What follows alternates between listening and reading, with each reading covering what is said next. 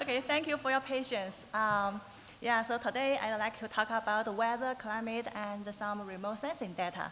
So I'm Barry Wen. I'm from University of Florida, and here I want to thank my collaborator, Zhong Liu from NASA, Goddard.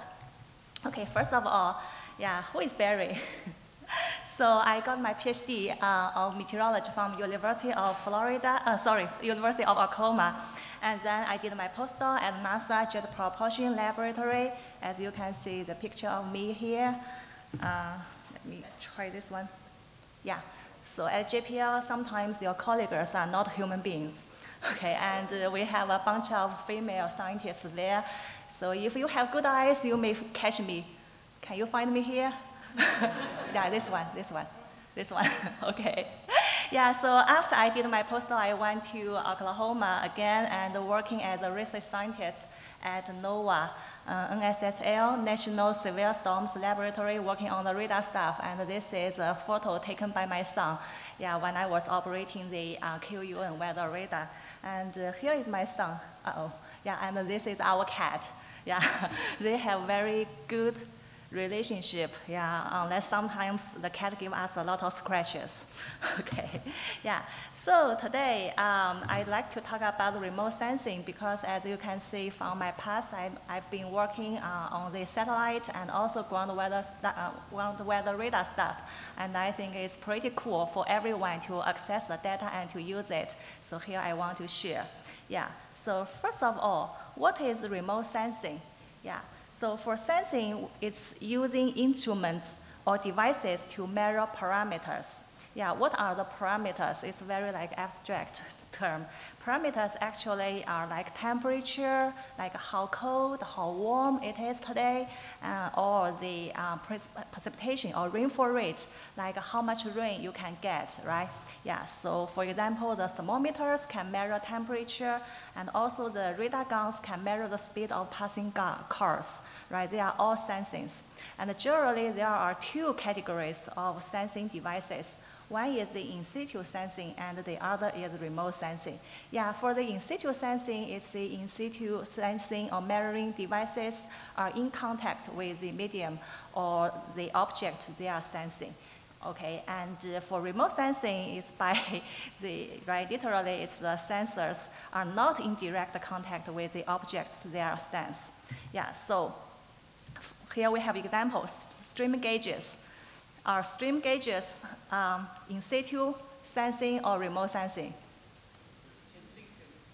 Yes, in situ. Good job. What about the rain gauges? In situ. Good. What about the weather radars? Yeah. Remote sensing. Yeah, remote sensor. Yeah. So this is actually a Rexpol radar, a mobile radar I brought from Oklahoma last year to Florida. We had some cool field campaign. And then the Hurricane Ian came, so we used this radar, did a lot of like data collection. Okay, then what about satellite? Yeah, remote sensing for sure. Okay, so far away from the sky, right? Yeah, so I actually put them together. You can see, yeah, for precipitation, for example, yeah, for rainfall rate, we actually have so many sensors to measure the rainfall rate. Yeah, you can have the in situ measurements, right, from the rain gauges, or you can have the remote sensing from the radar and in the sky, no, not in the sky, actually, in the space, we have the satellites, right? We have all different kinds of satellites. Yeah, so for all these kind of sensors, they have their own advantages and disadvantages. Yeah, so we can go from one by one. First of all is the in situ measurements, the ground precipitation gauges. Yeah, so for the gauges, yeah, we actually think they are the most accurate measurement of precipitation. Yeah, so we still need them. Yeah, but however, they have limitations. For example, you can measure only one point, right, one location of the precipitation. Yeah, if you want to have a map, you cannot have it. And also, it needs a lot of maintenance and quality control. So sometimes you will find a dead bird inside the bucket. Yeah, so it needs a lot of maintenance and quality control. Yeah, because of this, yeah, you cannot have too many of them, right? And here is a video to show. Yeah, so if you have all the rain gauges all over the world and put them together, actually you can see it can only take the surface area of 2 basketball courts, which is not good enough, right? So first thing, we need like big picture. Ideally, we can have the global map of precipitation. And the other thing we can do is, as our citizen, we could put more rain gauges in your backyard. There are actually a lot of programs like CocoRAS. If you are interested, please contact me. I can help you to set up your rain gauge in your backyard to monitor rain. And it also benefits us, help our scientists to provide you with the better precipitation products. Okay, So next is ground weather radar. So actually we have so many ground weather radars all over United States. And we call it next generation of radar network. So you can see this is a map. This is a map to show all the radar locations. And so of course, for this kind of radar network, it was built since like 1980s. So in 2013, they upgraded with like the polarimetric characteristics. So what is the polarimetric characteristics? So previously, when you have the radar signal, it's only like one direction goes out. But after 2013, instead of like only one single direction, they have like 2 directions. What's the benefit if you have 2 directions? You can actually get the shape, right? If you sense something, you have like the horizontal dimension, and also you have the vertical dimension. You can sense like if the raindrop is like flat or it's round, right? And also it can give you like some information about what is the hydrometeors, if it's rain, if it's hail, or sometimes if it's even not the weather echoes, it's some maybe birds or some like insects, okay? So it will greatly improve the rainfall estimation.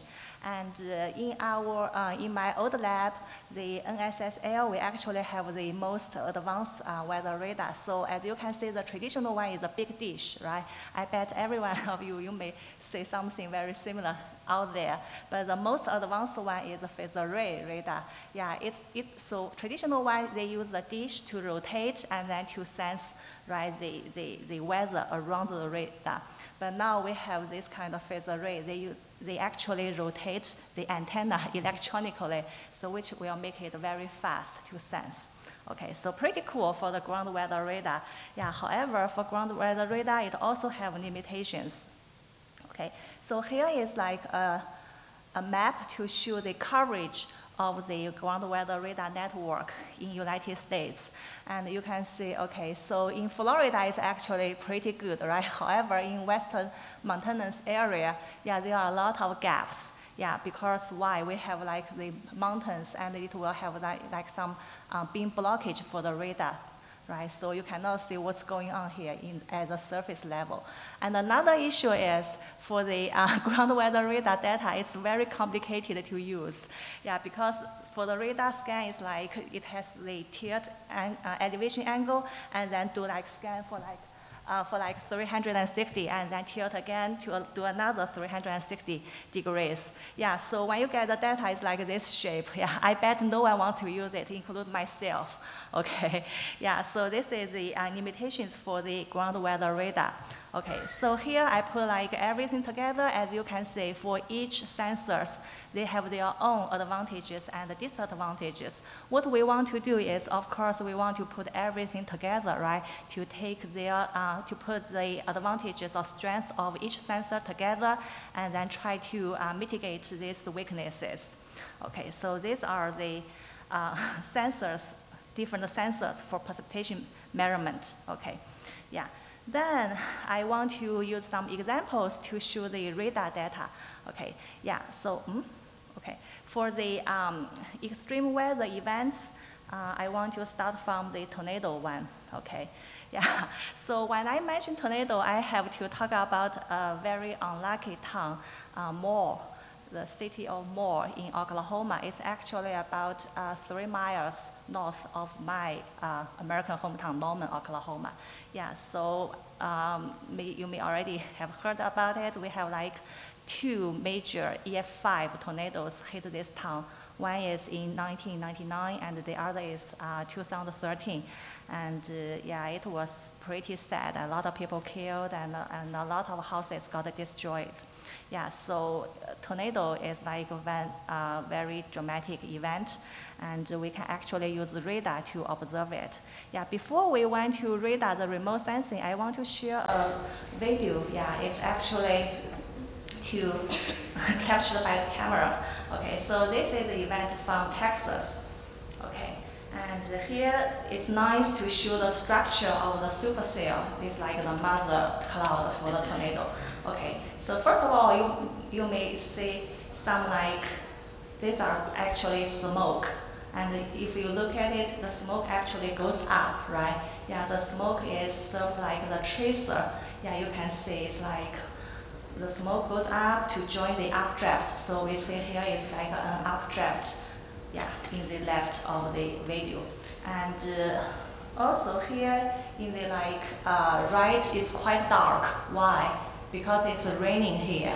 Yeah, and now you can see it's like more and more rain going down here, and here is the updraft goes up, and here is like downdraft, the precipitation goes down. And also if you can see it's like rotating, right? This is the wall cloud, it's rotating here. Pretty cool. Yeah, and you can see the precipitation is actually around the wall cloud, and more precipitation here. Yeah, the downdrafting here. Okay. Yeah. So, and more structure. So now this guy zoomed out, and you can see the whole structure. Yeah.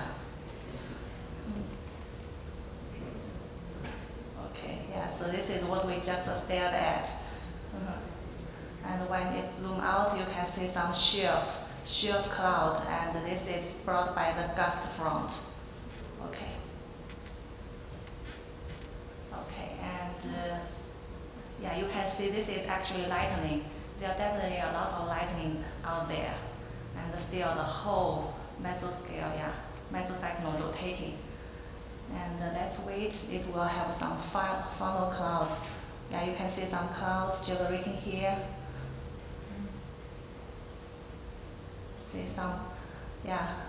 some clouds generating, and the whole wall cloud going like rotating the anti-clockwise. Yeah, because it's like the low pressure center. Okay. And something developing here. Okay. Yeah, every time I watch this video, I got amazed by Mother Nature. Yeah. Okay, and you can see some like the dust got kicked up. Yeah, I think this guy, the photographer, got a little bit panicking just now. Yeah, and you can see more clouds forming up there.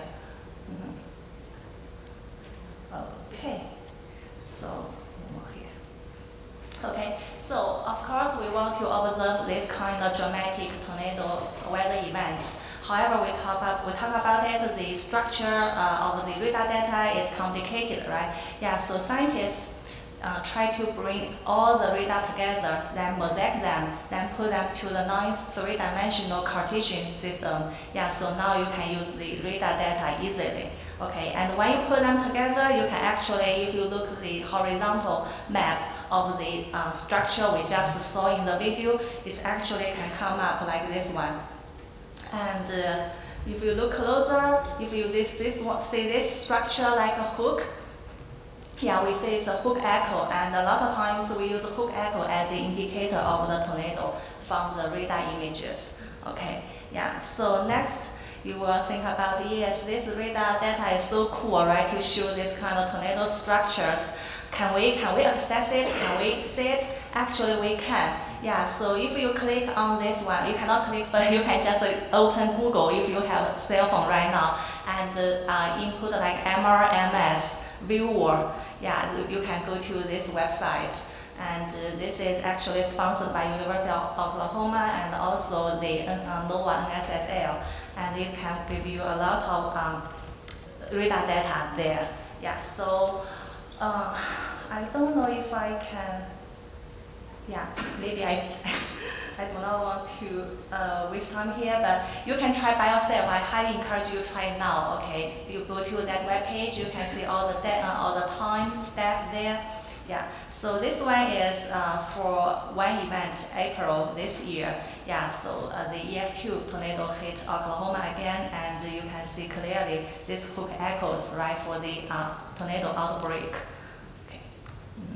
And from this one, you can actually generate the animation by yourself. You can see clearly how this supercells developing, and you can capture these kind of hook echoes out there, yeah, by yourself.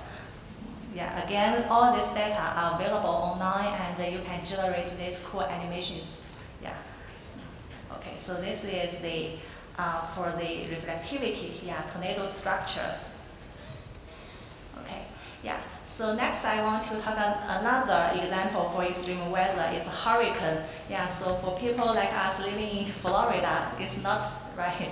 Yeah, it's very familiar for us. Yeah, again, you can go to that website and choose the time. Yeah, so for this event, I choose like Hurricane Idalia. Yeah, it's happened like in August, late August, right? About like 1 month ago. Yeah, so you can choose the time as like 2023 August 30, and you choose the time about like 8:30 UTC. Yeah, so and you will get some cool picture or cool animations here. And remember to choose like the loop image, then you can see the developing or the evolution of Hurricane Idalia.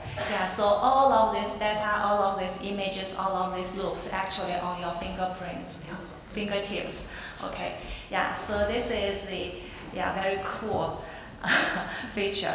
And also I want to notice that the city Monticello is here, right? We can actually see more stuff here. Yeah, okay, yeah. So this is the loop we just saw. You can see the precipitation, right, goes all the way. Yeah, the hurricane carry a lot of precipitation passing our city, Monticello. And then, yeah, we can dump all this precipitation data to the hydrological model, and then you can see the flooding, yeah, developing. Okay, so this is actually indicating the unit. Let me see, the unit flow. Yeah, and you can see it's like if the color goes like purple and blue, it means the river has really high volume of water there. Yeah, let's show it again. So I actually did not have enough time to do the Google search, but for people you live here, did you experience any flash flooding during Hurricane Idalia? Yeah, yeah. A lot, okay, yeah, so if you experience, welcome to talk to us. Okay, so we also want to write down all these kind of observations in our data set to train our hydrological model and also to train our remote sensing product. Okay, and also during yesterday's reception, I heard some people complain about the weather like these days. So I also made a loop using this website, like 5 minutes to make this loop, yeah, to show the precipitation events going on these 2 days. Yeah, so this is, we know we had a lot of rain these 2 days, right? And this is what's going on. Yeah, it's like the very large weather system, yeah, bring a lot of rain, yeah, to the panhandle area of Florida. Okay, and again, I welcome you to check out this awesome website. And this is near real-time website, so every time you have some like events going on, you can go to that website to check out all this kind of weather radar maps by yourself. Okay. Okay, so next is I want to talk about some NASA missions. Okay, yeah. So the first okay, so first of all, NASA centers, because I mean there are a lot of chances people come to me and said, where is NASA? Actually, NASA have a lot of centers, okay? Yeah, as you can see, it's like about like more than 10 centers all over United States. And I am only familiar with 2 centers. One is NASA Jet Propulsion Laboratory because I did my postdoc there, and the other is NASA Goddard because I'm affiliated with them, yeah, currently. Yeah, so there are like different missions for different centers, and I believe all of them is like open to public. As long as you can register, you can have the nice tour there. Okay, yeah, for NASA, they have, again, a lot of missions, and I am affiliated with the Earth System Observatory mission. Okay, so for the Earth observation, we actually have different kind of topics. We have the clouds, convection, and precipitation, which I am attached to. And of course, we also have aerosols, we have the mass change, like the large scale mass redistribution. We also have like the surface biology and geology, and the surface deformation and change. Yeah, so we have all kind of satellites launched to observe and study all these topics. Okay, for the time-wise, yeah, we also launched a lot of satellites. Yeah, so you probably are familiar with like Landsat or Terra, Aqua. Yeah, these are like launched before 2000. Okay, and so we also have like Aqua launched in 2002. Yeah, and then all the way for the TRIM 1997 and for the GPM. Yeah, so you can see we have a lot of satellites launching there. Yeah, so I want to focus on two satellites because these two satellites I'm affiliated with. One is the Global Precipitation Measurement Mission, GPM, and the other is Aqua. Okay. For this Global Precipitation Measurement Mission, GPM, it got launched in 2014. Actually, before the GPM, we have another satellite called TRIM, TRMM, Tropical Rainfall Measurement Mission. It was launched back in 1997. Yeah, because of the big success of TRIM, it only focused on the tropical region. Then they launched the second satellite, Global Precipitation Measurement Mission, yeah, in 2014 to extend from the tropical sites range to the whole global range. Okay. The cool point for the GPM is because it has the radar on board. Yeah, it has a pretty cool radar on board. The why we want to have a radar on board a satellite, because the radar can actually give you a 3D dimension, the vertical structure of a precipitation. Yeah, so this makes the GPM standing out from other satellites. For other satellites, normally they can only look like the two-dimensional map, but for the GPM, it can actually give you 3D information for precipitation. Okay, yeah, so for all this kind of precipitation data, you can actually also access them and to check out by yourself, and it's pretty cool to shoot like the global precipitation map. Yeah, again, you can access and generate this map by yourself. And from this map, you can see we have like the raining bands here, right? ITCZ zone. Yeah, you can also have some like desert area without too much precipitation. Okay, yeah. Okay, so next is the AIRS mission.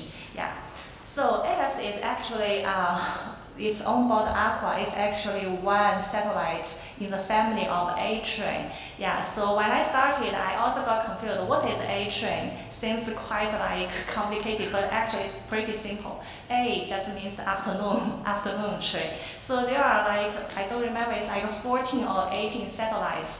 They line up one by one, and one by one, yeah, it's like a train, and they are passing the equator around like 1:30 p.m. in the afternoon time, yeah, ascending from south to north. So we call it A-train. Okay, and there are like all kinds of satellite sensors together in this train. Yeah, we have like CloudSat, MODIS, AIRS, and OCO2. Yeah, all these kind of cool sensors. And for AIRS, this is our group, the atmospheric infrared sensor, something. Yeah, so this is some like pictures to show this kind of cool satellite, cool sensor. And what's the selling point for AIRS? Yeah, so most satellite sounders, they only have like more than 10 channels. Yeah, so for each channel, each band, it can give information from the different heights of the atmosphere. However, for AIRS, it has more than 2,000 channels. So when you put like more than 2,000 channels together, you can actually get a very fine resolution, right? Vertically. Yeah, so you can get the temperature or humidity at each level. Yeah, so this is also pretty cool feature to check out. And the AIRS was launched back in 2002, so you can get like more than so 20 years data for AIRS to check the climate change, right, if you are interested in.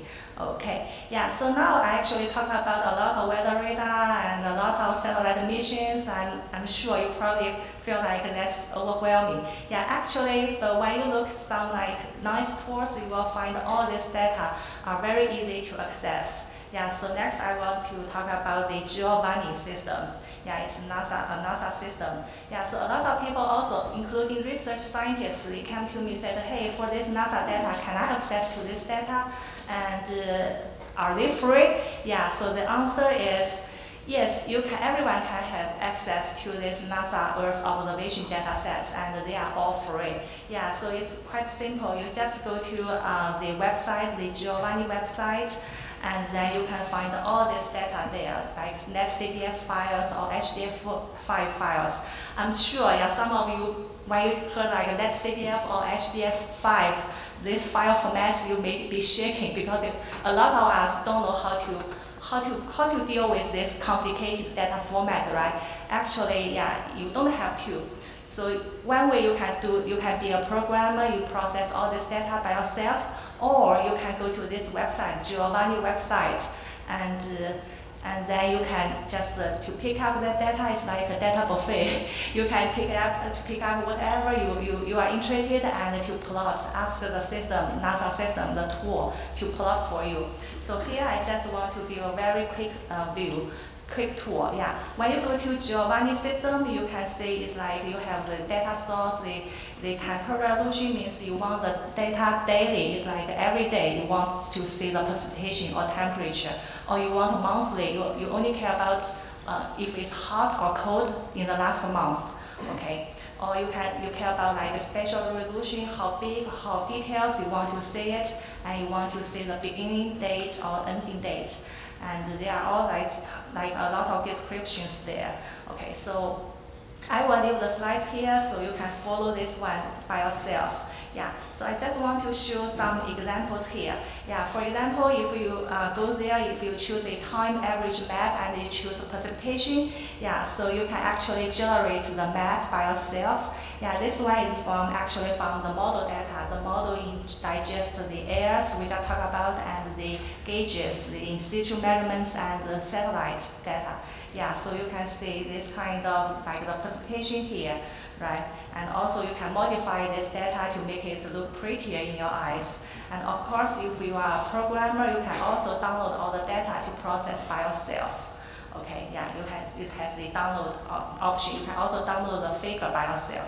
It is pretty cool. And another thing is, so you can have like the time average map, right? And also you may think about, yeah, the map you just see seems different than you thinking, right? Yeah, because it's the whole year. You can also break them down to different seasons for spring, summer, or winter, right, or fall, right? So if you choose like summer, you can actually see the different map, right? And seems about right in my eyes because during summer you have a lot of sea breeze events, and you will have like a lot of precipitation happening like the coastal area, right? Yeah, and also because I'm talking here, so I also put like the city, Monticello's, the latitude, the longitude there, and we can only focus on this area, so we can check some climate change for that one. Okay, so for this one, let's only focus on this small spot for our location right here.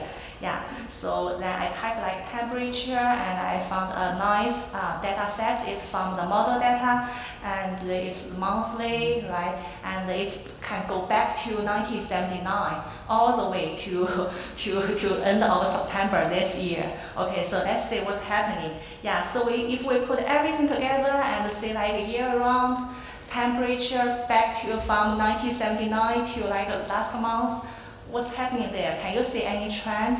No, not in my eyes, right? Yeah, I tried hard, but I cannot see any climate change trend. However, like we talked about, you can break them down to different seasons, right? So you can have like the summer season, spring and fall, and you can have winter season. So can you observe any trend now? Yes, the winter, right? Definitely there. You can also zoom in, right? Yeah. For this one, you can definitely see some nice trends. Yeah, for winter, the model and the observation telling us it has the warming trend. Yeah, in our location, the city of Monticello. Okay. Yeah. So this is the end of my presentation. So if you have any questions or if you have any requests for any kind of remote sensing data, please let me know. Okay. And another thing is I want to do some like advertisement for our department. So Department of Geography, and we welcome all the undergraduate students and the graduate students, and we have pretty cool program there. We have like all kinds of it's geography and meteorology program and also medical geography programs there. Okay, thank you. Any questions? Okay, thank you.